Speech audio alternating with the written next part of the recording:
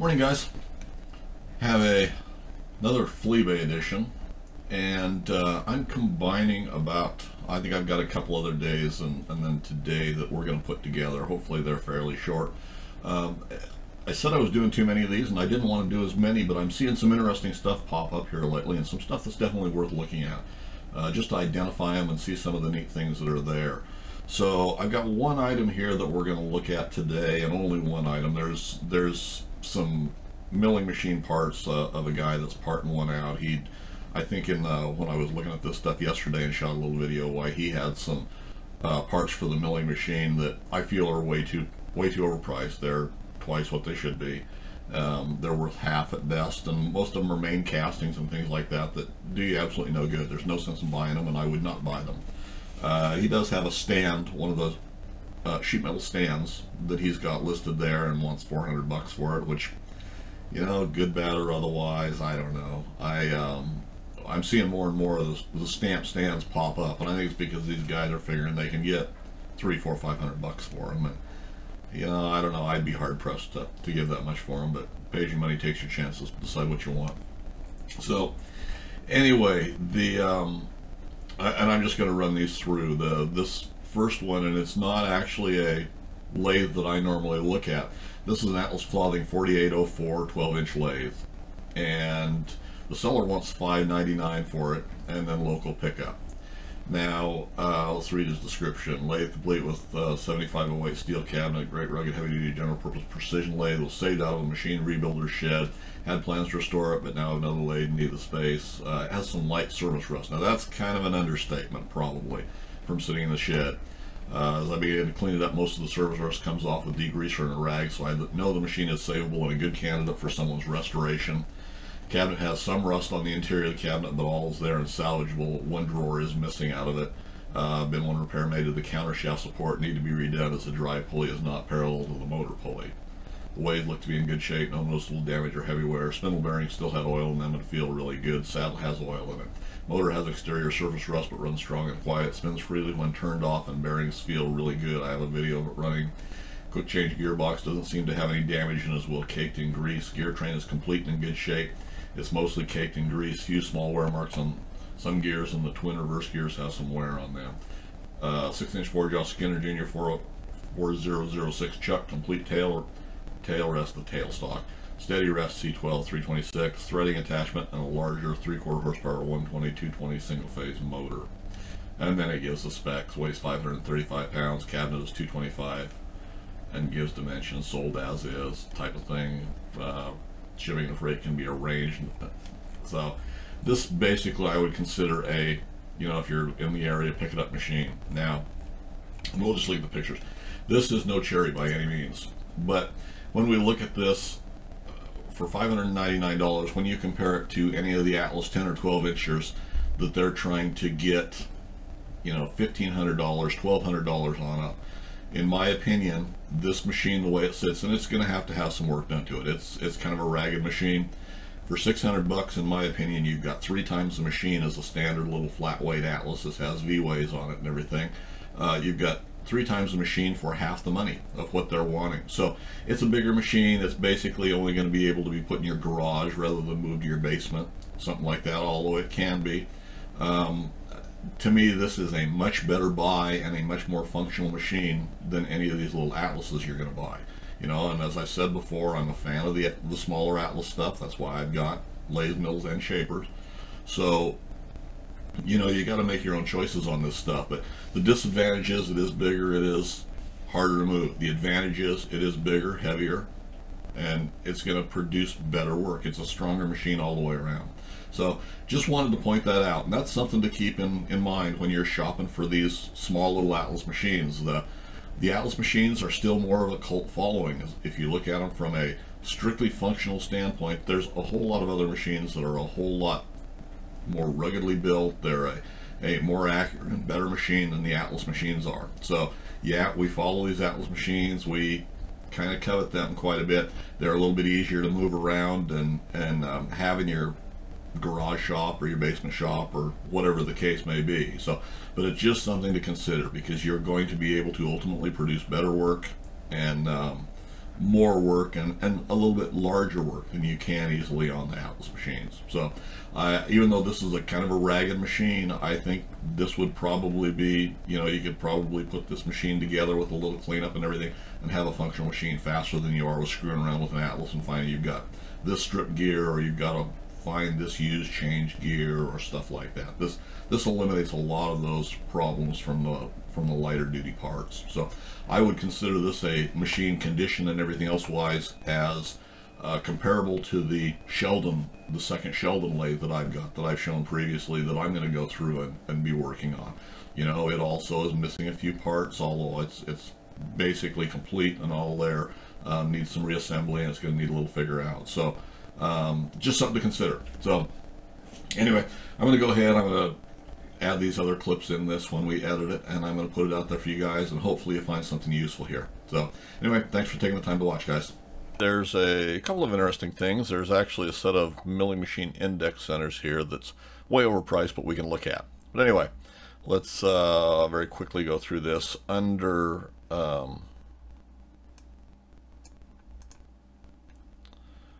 shapers, there's nothing new here. Somebody's listed a modified shaper tool holder. They're advertising it for Atlas Craftsman. It's a larger tool holder, been cut down so it will fit on the smaller machines, but it takes a 3/8 shaper bit or a 3/8 tool bit, which is actually a little bit too big for these small machines. You know, I mean, this will work on there, but you're taking up a lot of real estate for what would normally be a fairly compact installation, so I would pass there. They want 25 bucks and $9 shipping.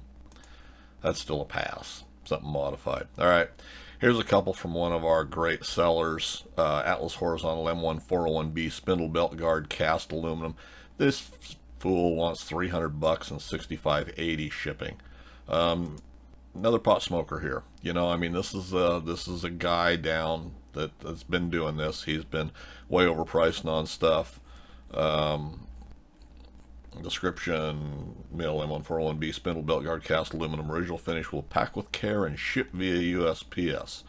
Well, 65.80 shipping is way too high. But anyway, $300 or make offer. I think this is a guard that, you know, I'm probably doing these. I don't know that I've even got these listed, but I'll introduce these here directly. Again, that's a $200 guard and 30 bucks to ship it. You know, I mean, this guard is worth half. So it's only worth half. Quickly look at the big picture. It's got a knob. You can see it's kind of looks like it's pockmarked up a little bit there. I mean, it's a good guard. There's nothing wrong with it. The paint's okay on it, but it's not a $300 guard. It's worth half.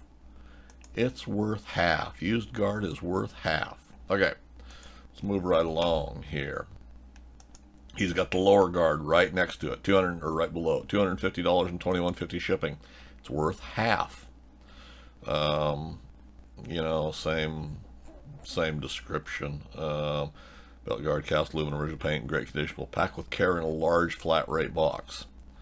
And he wants $21.50 expedited shipping. Now, the $21.50 shipping's okay, but 250 bucks for the guard? No, it's worth half. It does have the hinge and the hinge pin, although there's no knob on it, but it's worth half of that. That's all these things are worth.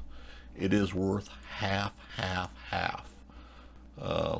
There again, you know, not a bad looking guard, paint's chipped on it and stuff. Good guard, but it's only worth half. 402B. I did shoot some stuff on the differences between these guards. I haven't edited it yet, but the 3 different styles of guards on the milling machine. Why, I've got 2 of the guards. You know, I've got the early guard on my mill, on my primary little mill, and then I've got pictures of the intermediate side guard, and then I've got a set of the later model guards, which is what this is. Anyway, worth half. Now there's a set of index centers here. Down below it, there's a vintage cross slide table, 7 by 7 by, it's supposed to be 7. Atlas mill drill press W68 with jaws, and it does have the vice jaws on top. Wants 400 bucks and $72 shipping. It's worth half. We're not going to look at it, but that's what it is. It's worth half. And this is a set of index centers. This is a seller that's been around a little while, listing quite a bit of stuff. Atlas Craftsman milling machine, index dividing, accessory parts and gears. Hard to find accessory. Look at the pictures. These are the parts I have. If not in the pictures, they're not included. Has wear and tear, so use is restore or use for. So use as is, restore or use for parts. Gears look very nice. Will end listing when I see a bid. Well, then you're not really putting it out for auction, are you? You know, they're trying to get you to jump on that. Does have a make offer. Well, it's worth half. They want $750 and then $22.95 shipping. So the shipping's not bad, but it's not worth $750. You know, you guys are going to see this and say, yep, we don't see these very often. This is a neat accessory for on the Atlas mills. It's not worth it. For what you spend on them, you can have a much better index setup than there is for this. You know, like I say, neat but not perfect. It's missing one lock and lock knob. You know, it doesn't have the locks. Everything else looks complete. These, I believe, came with a center on this side too. This is the drive dog, and I think originally they came with a drive dog, which is not a big deal, but I think they originally had a drive dog. This does have the gears with it, or at least part of the gears. It's in okay condition. You know, there's nothing at all wrong with this index center other than a couple little parts that's missing. Doesn't have the hold down bolts and the T-nuts that go with it. We'll just look at the pictures. The handles look okay and everything. Not a bad looking setup, but it's only worth half of this. So don't get all caught up in this, you know, gotta have it type of thing. Not worth what they're asking. I'm not sure if this is original or not, this lock knob on the back to lock the gears on. That looks kind of different to me, but there again, I'm not sure. Otherwise, looks pretty complete. You know, not a bad looking setup, but it's not worth, you know, it's worth half. Half. So that's what the index centers look like when they're pretty much complete. So it's got the alignment guide on the bottom. 1, 2, 3, 4, 5, 6, 7. Looks like it's got 8 gears with it total. So, you know, it's not a bad setup, but it's not worth what they're asking for it. It's worth half.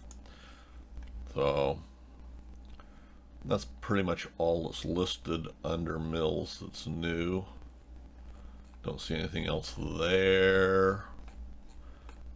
And if we go to lathes,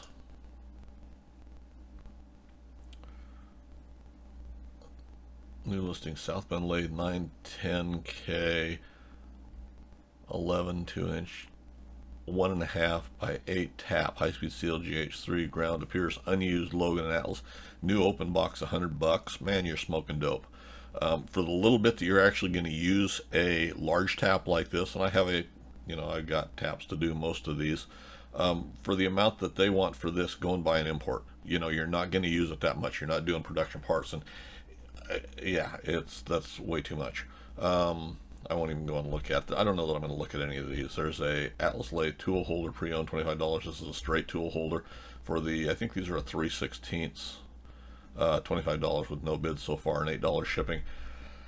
That's not really a bad price if you need one. And guys will use these on the shapers too, just because they're straight. They'll use the bent ones too, but left and rights, but they'll use these on the shapers quite a bit just because it's what's available to them. Not really proper for on the shapers, but you can grind your tools so they work okay. For on a lathe, you know, I've said before, it's nice to have a set of standard tool holders like this, but for the most part they have very limited use once you really get going. They're universal. That's the good thing about them, but they're a little bit slower to set up. Everybody wants quick change tool holders. So is it worth investing what amounts to big bucks if you're after a complete set of these? Or are you better off just to buy an imported AXA style tool holder, which is more common, and you know, you do more with them for the most part. Atlas Craftsman South Bend Logan lathe tailstock L-4 pre-owned, $75. Buy it now, free shipping. I'm not even going to look at this. This isn't an Atlas that we deal with anyway. Very nice Atlas Craftsman 6618 lathe tailstock handwheel crank handle 9-104, 1975 or best offer, $5.95 shipping. This is the this is a seller that's been here. Let's see, what's this? Is there anything in the description? Yeah, he gives dimensions, but it's standard for the Atlas. It is the knob for the Atlas tool holders, and there's only the one picture here. Not a bad looking handle. You know, this is the original one. These are all pressed in. We talked yesterday or the day before about there's one on here that's threaded that's brand new for 10 bucks. It's somebody's import from one of our countries that we probably really don't want to deal with. But anyway, this is the proper one for the Atlas hand wheels, and they all took this hand wheel or this knob as far as I know. I do a reproduction of these, and I just looked on the Atlas Machine Shop website. I had these listed on the hillsgun website, but since it's down and not rebuilt yet, and I wouldn't put this back up there anyway, I don't have these on the website. I will try and get them loaded back on there, hopefully sometime later today if I have time. And I think that's what I sell. One of my reproductions is turned in stainless steel for is 20 bucks, and then that $3, $4, $5 shipping, something like that. So is this a good deal? If you want an original one, it's too much for an original one, but it's probably not a bad deal if you're looking for a hand wheel. Like I say, I do one out of stainless steel for the same money, so of course I'm going to tell you I like my stainless steel ones better. And that's all that's really here. There's a bunch of lathe parts listed down here from somebody that's parting them out. And this is one of the sellers that does a bunch of stuff. Wants way too much money for all this junk. $55 for a and $6.25 for a lead screw bearing support. No, you know, $65 for hand wheels, cross slides, and compound hand wheels. $135 for the big counter shaft pulley. That's too much money for these. You know, I wouldn't waste my money with this seller at all. So, anyway, I just found mainly those index centers, that set of index centers, kind of interesting. So hopefully I find that a little bit interesting when or useful when you're looking for parts. Okay, guys, this is a quick little Fleabay edition, and I'm doing entirely too many of these, but I'm seeing some stuff pop up that it's actually interesting here in this one. So I'm probably going to tag this one on to one that I shot a couple of days ago, a little short one, and put them together because there's an interesting item here. Let me quickly go through this stuff. Here under milling machines, there's the normal foolishness. The only things new here is there is a milling machine head casting. There's 3 listings here. A milling machine M128 gear guard cover for M1 and MH machines, and a 402B motor belt guard. Now I still cast this motor belt guard. I think mine are $150. They want $175 for this one and shipping. Anyway, let's quickly look at these. They're saying excellent condition. These have been cleaned up exceptionally well. This is a completely stripped head here that we're looking at, and you know, it's a good head casting. Why do you need one? It's not worthwhile to rebuild a machine or to change out major components on these at this point in time. They want $95 for this and shipping. It's a waste of money. A head casting is a head casting. So if you're in need of a head casting, you're in need of so much stuff that it's not worth doing. So there's absolutely no reason to buy this. You know, if you were to buy a head casting, it's going to be you know, it's worth $50. It's worth half. So that's head casting. Now this side guard cover, there again for the production machines and stuff. This is just a casting that just covers that end for the production machines. There's no provisions for gears or anything like that for your power feeds. So this has very limited use. You know, I talked about not being worthwhile to build a production machine. So interesting, but you know, $85 and then $15 shipping. There's no use for it. You know, it's, if you need a casting, they're worth half. There's no market for these. And then the M1 402B cover, good looking cover. It's the same one that I cast, do a reproduction of. I think I'm charging 150 bucks for them. They want 175 in shipping on this one. This is all original. This has got the set screw that holds the knob on, and that's the way they did these. They just had a slotted head set screw that went through. It's threaded into the casting, and then it's also threaded in the back of the knob. So that's the way they're affixed.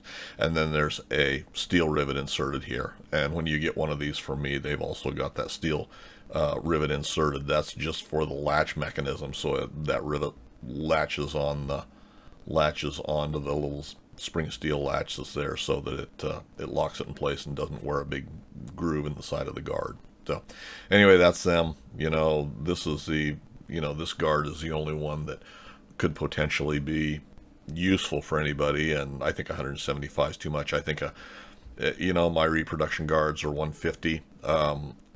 I think originals are better, but I also don't think originals are worth as much. I think they're $125 for the guards themselves in a used condition. So you can make that decision yourself. Pays your money, takes your chances. Now, the thing that was interesting to me here there's a couple new things listed under lathes, but the thing that I found interesting and is worth noting is there's a Atlas Metal Lathe 10 54-inch bed with accessories, pre-owned, $1,500 or best offer and free local pickup. And this is the brand new listing, and this is the only reason I'm doing this little addition here today, is this is worth looking at. And it's listed wrong.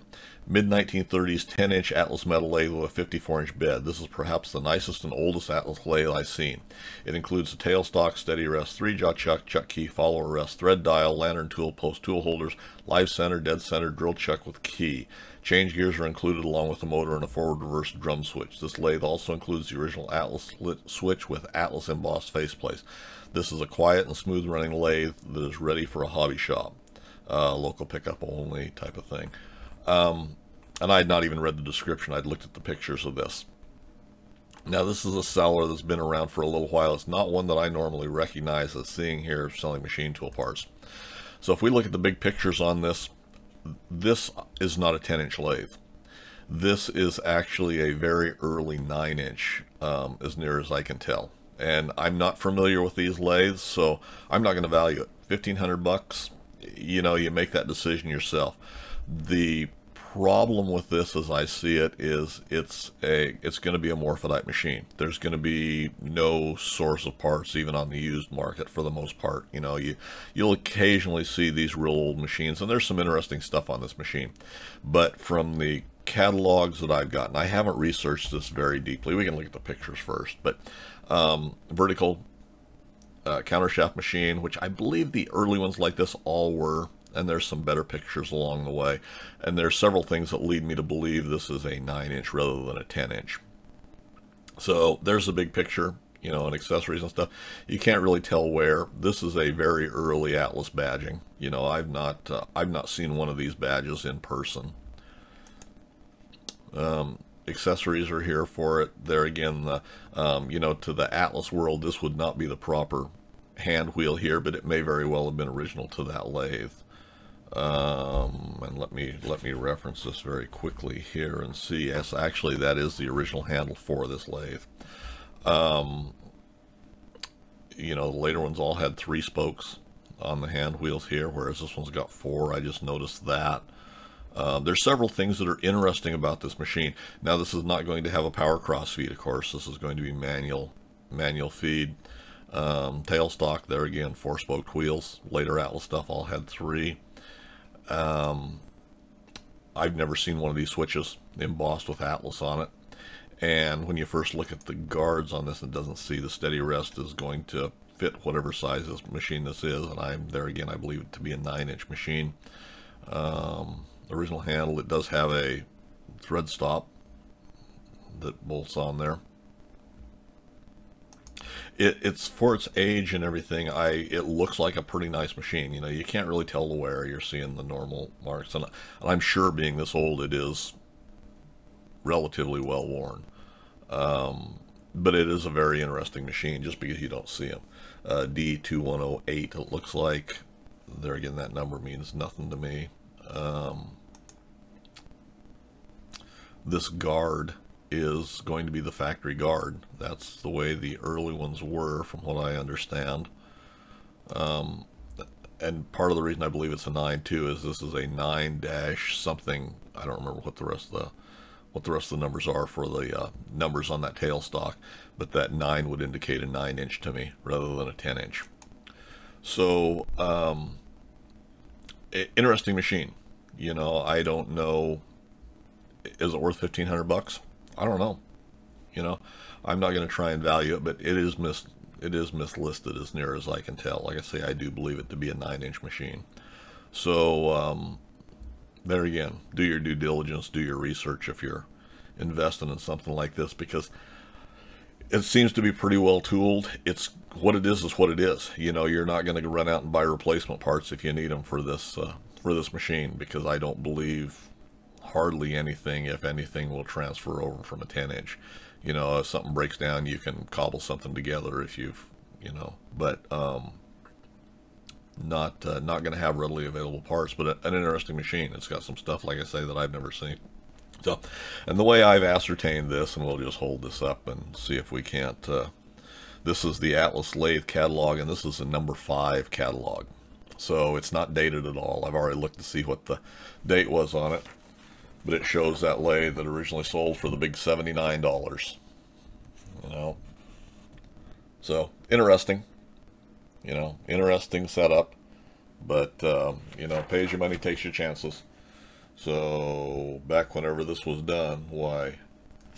You know, and I don't know when this was printed, or you know, when this catalog was printed, because there's no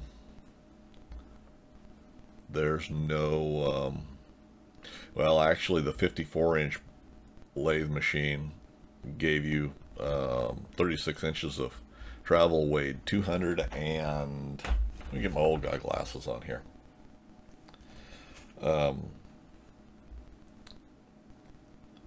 36 inches between centers, 229 pounds, sold for $109. So there's the machine right there. That be it. Early 9-inch. Interesting machine. Interesting. But yeah, I see no, there's no dates on any of this stuff. So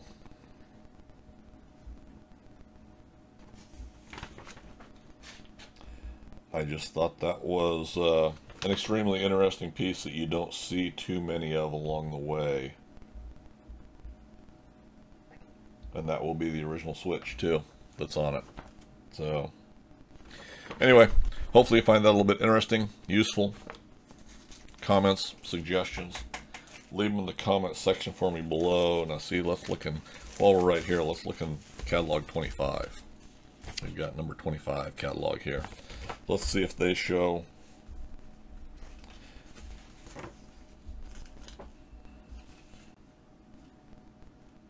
Catalog 25 was 1936, and it doesn't really show.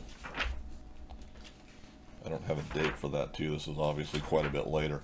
I think the next catalog I've got is from 1934, and by then they were doing the 1934 catalog was catalog number 34 and so on. So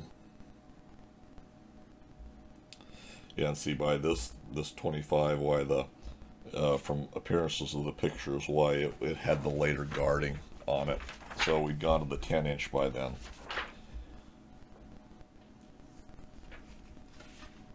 Yeah, the designs had completely changed by catalog 25. So I don't know the exact date of that number 5 catalog, but yeah, everything in the in this catalog shows. Well, we have paperwork here.